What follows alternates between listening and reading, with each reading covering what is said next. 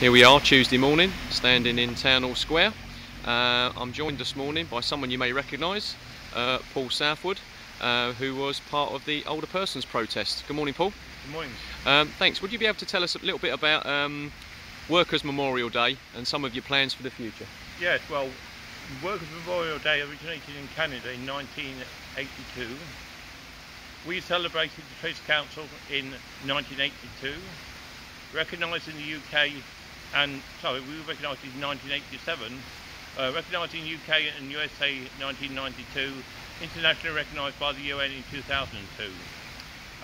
Each day, the 28th of April, we remember people killed and injured at work, more so particularly in the construction and the building industry, and also the deep sea fishing industry. We hold it on the 28th every day, whether it's a Saturday, Friday, Sunday, what have you. We have a short presentation taught by the Lord Mayor and the leaders of the Council and the local MP. We then display flowers in remembrance of people killed and injured at work. And also afterwards, after the speech, we go across to Bishop Street Methodist Church for a non-denominational service. And we have plans talked about in Council for a future event, hopefully in 3 years' time when we're 25 years old.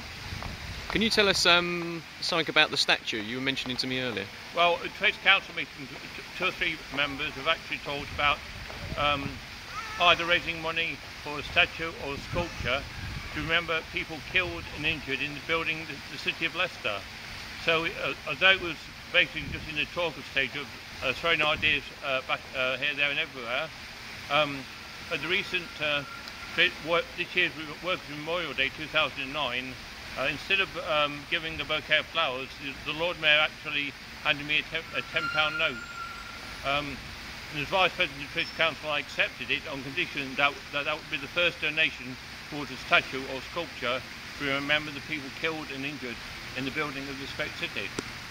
Fantastic. You also mentioned about a book of remembrance. Yes, well, excuse me.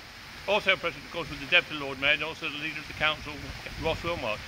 And Ross said that it would be a good idea to have a book of remembrance possibly situated in the Town Hall. So in the future, within the next fortnight, 3 weeks, I intend to arrange a meeting with Ross Wilmot and also the local MP, Peter Salisbury, to get their support for both. In fact, Ross said it was actually a good idea to have a sculpture to remember people killed and injured in the city. That's brilliant. Well, thanks very much, Paul. Thank you for coming along and talking to us today. And good luck, and may you go from strength to strength. Thank you very much. Thank you.